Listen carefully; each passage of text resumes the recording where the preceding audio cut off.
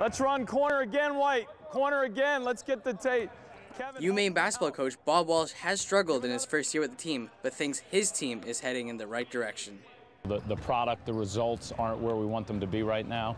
We do feel like we're making progress with the mentality that we're trying to establish. Bob Walsh turned Rhode Island College into a D3 powerhouse. He looks to do the same with his struggling UMaine basketball team. Both coaching jobs have their similarities. Area where basketball is really important, a state school.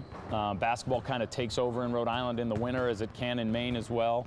Not a lot of success, kind of building a new culture and a foundation from the beginning, focusing on the process. So, yeah, there are a lot of similarities, and it's one of the reasons why I felt like it was a really good fit for myself.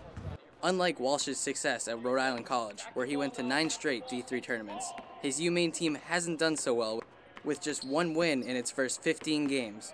But Walsh still believes in his program. It hasn't been straight line progress. It's been a little bit up and down. We've been inconsistent.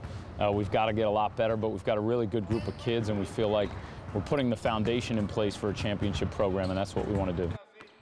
Between public relations, recruiting, and coaching, Walsh has a lot on his plate. But he says the hard work is fun and credits his staff for helping him. Exciting, it's nonstop. There are very few days where you wake up and you don't have a lot to do, but I'm lucky. We have a great support staff. Our basketball staff is terrific. I've got good young coaches. The recruiting aspect is really important. The day-to-day connection, getting our program sort of out into the community is really important.